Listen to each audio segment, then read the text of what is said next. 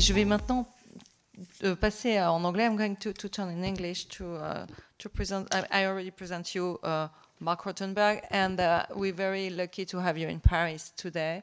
After the European, I won't say centric view of life, but I would say the angle of view for Europe and for France, that would be absolutely amazing to hear from you, and the American angle of view. What we really would be interested to better understand as we talk about it is what about this new executive order?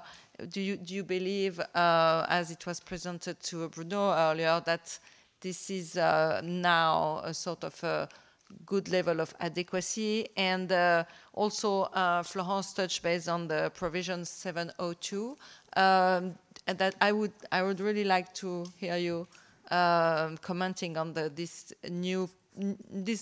provision that should be renewed very soon.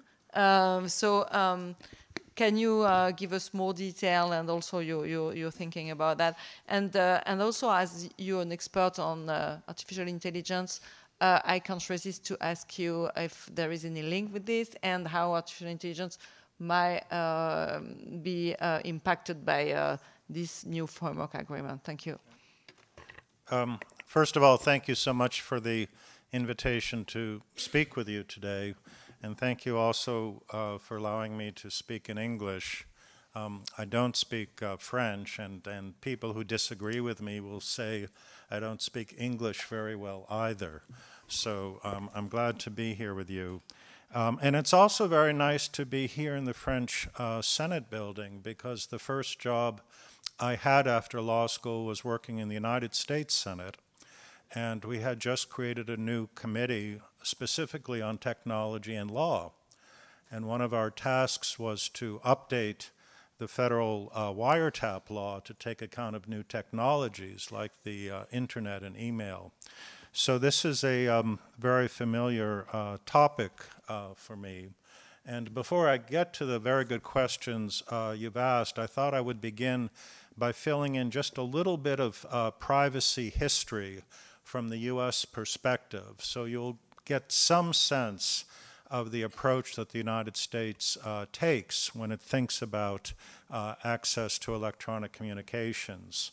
And I want to begin with my favorite US privacy case. I've taught at Georgetown for many years, and I always teach this case. It's now almost 100 years old, and it's about a man named Ray Olmsted, who was selling alcohol illegally in the state of Washington in the 1920s. Now, apparently, Mr. Olmsted was very well regarded because, of course, people wanted their whiskey.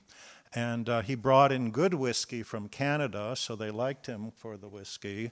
And he was even very kind to the police officers who were supposed to investigate him.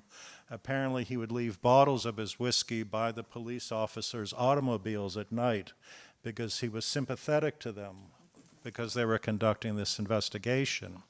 Well, they did, of course, investigate Mr. Olmsted because he was violating a federal law that prohibited the sale of alcohol in the United States in the 1920s.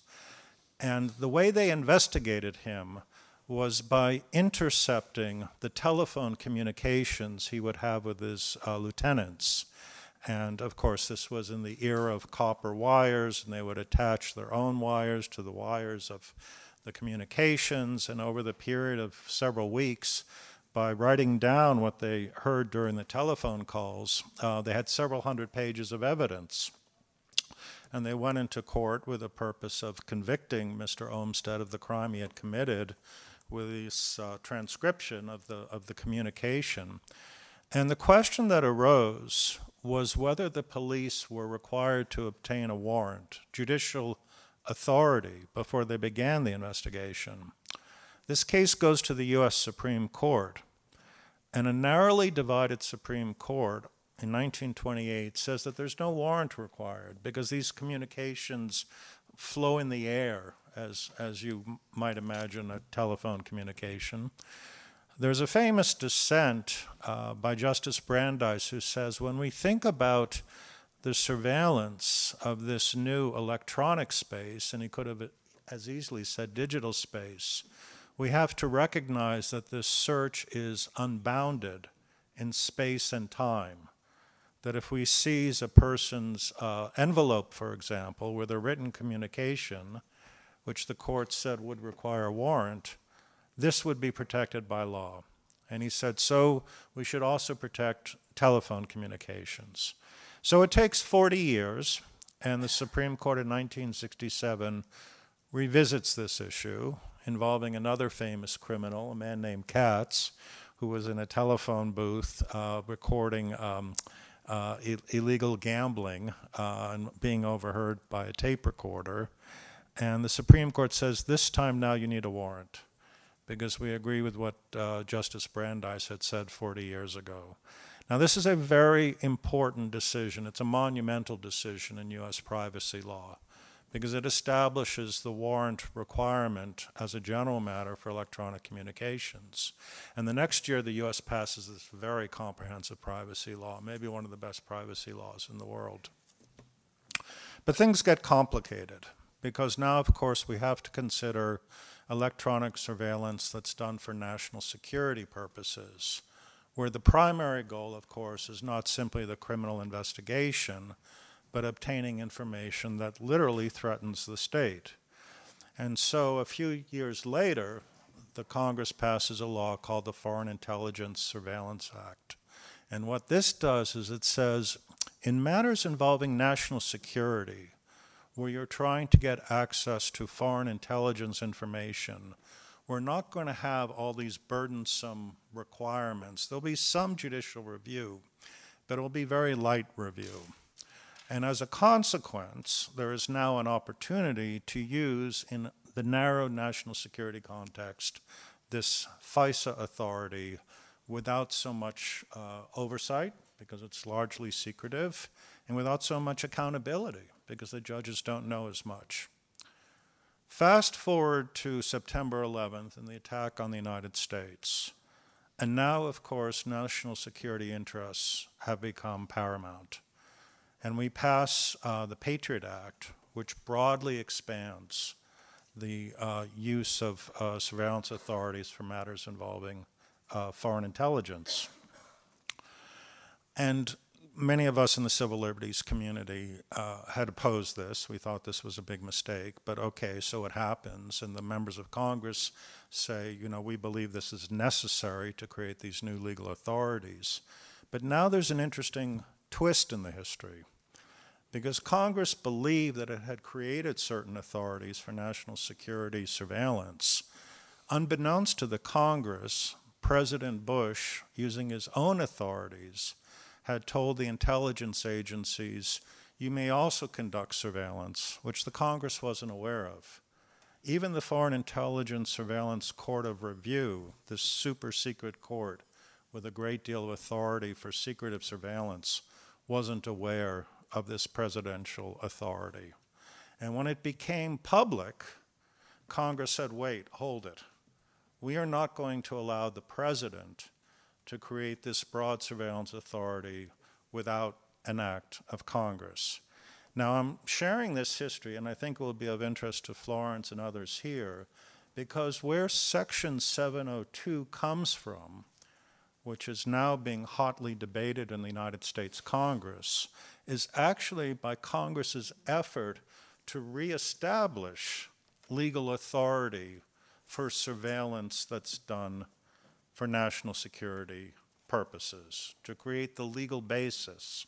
And it is, frankly, targeted at non-US persons outside the United States, because in that strong tradition that I described to you at the outset, in our surveillance within the country, primarily for criminal investigation, we have a high warrant requirement. But 702 created a low warrant requirement, quite low. All right, so let's go forward. Oh, and by the way, I actually testified in the Congress in 2012 when they were planning to extend the Section 702 authority, and I made a whole series of recommendations. I was actually on a committee for the American Bar Association. And so we established new reporting requirements. And we said if you are going to use such broad surveillance authority, there should be more public accountability. So at least we know, is this an effective surveillance technique? Is it being used properly? Is it being abused? And some of our recommendations were actually incorporated in the amendments to the FISA Amendment Act in 2012. So this was good. And then Max Schrems comes along. And of course, what Max had figured out was that there was still broad surveillance taking place, and it was taking place of many officials here in Europe. And understandably, US allies began to ask the question, well, why are you using these broad national security authorities against the leaders of your closest allies?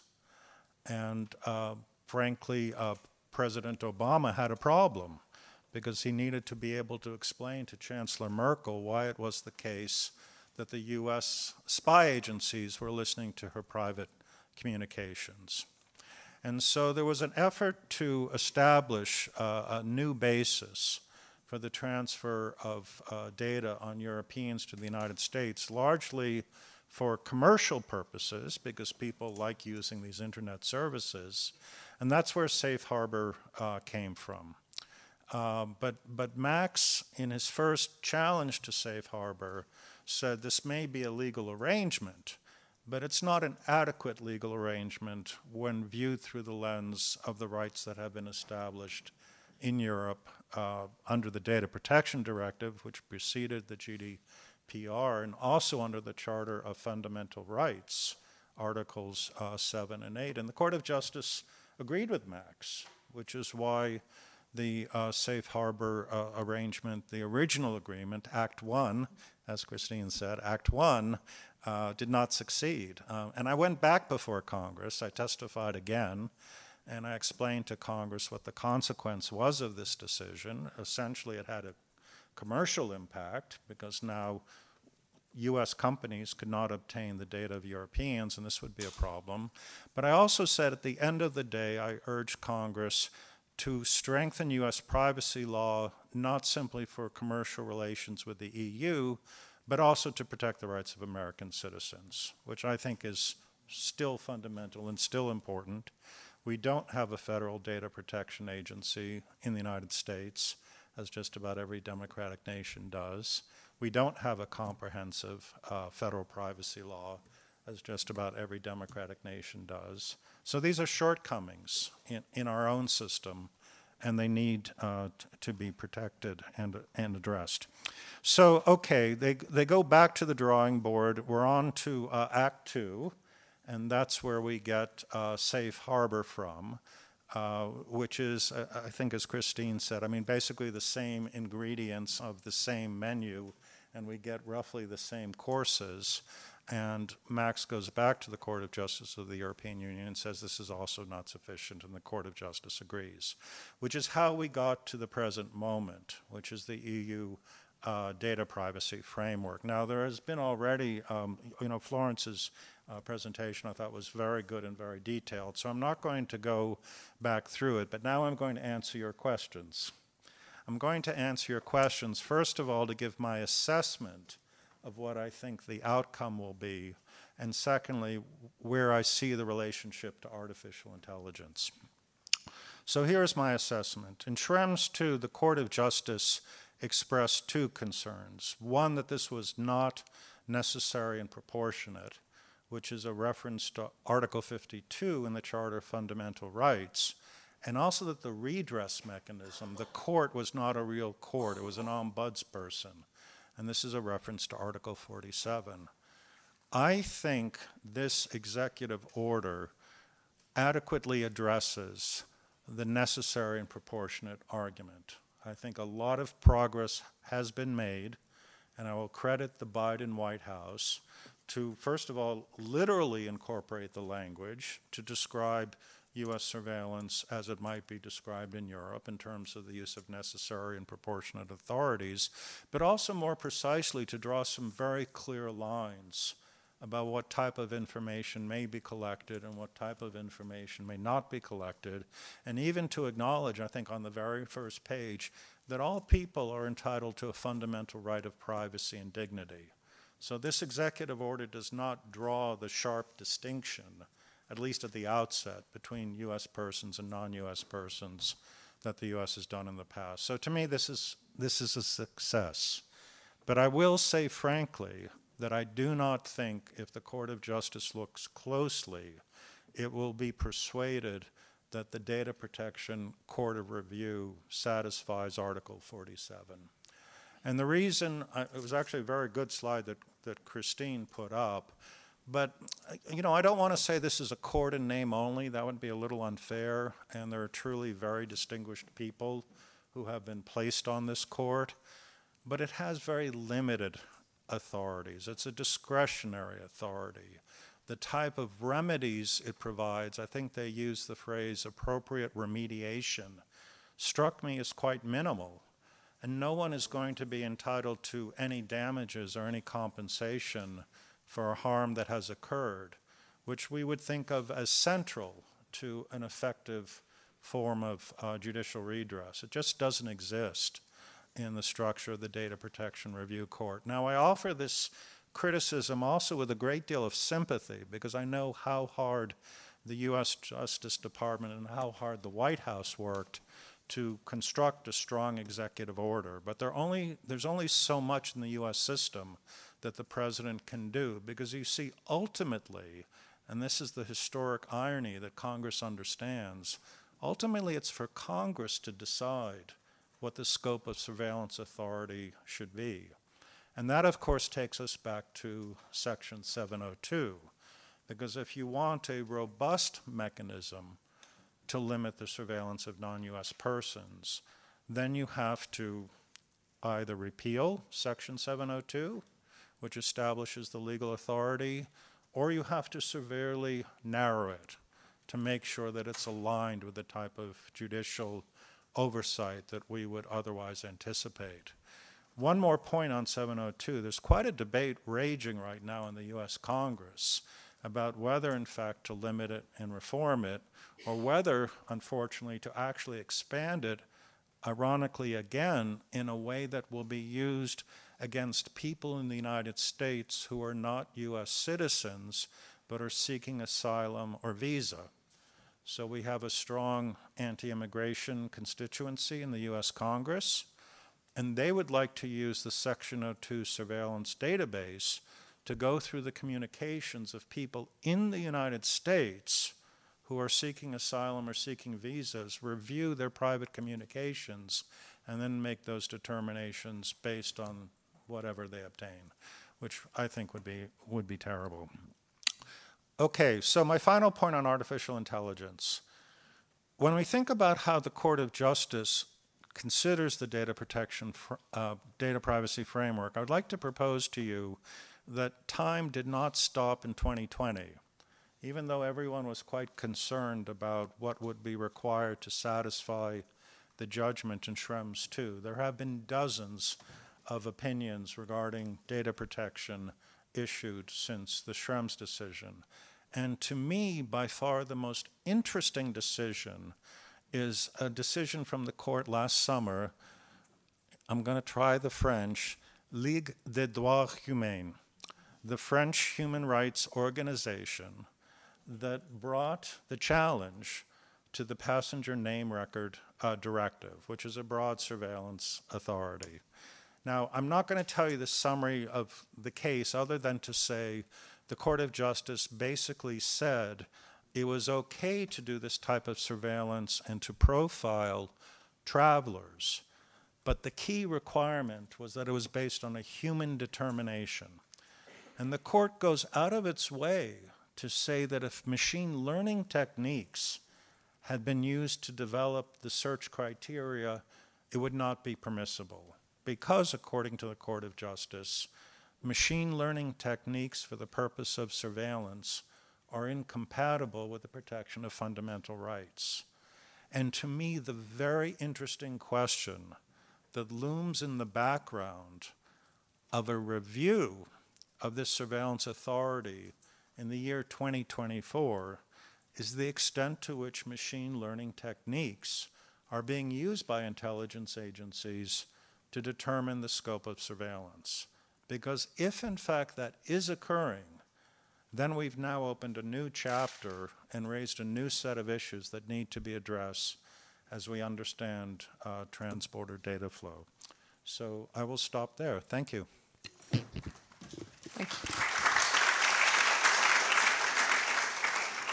Thank you.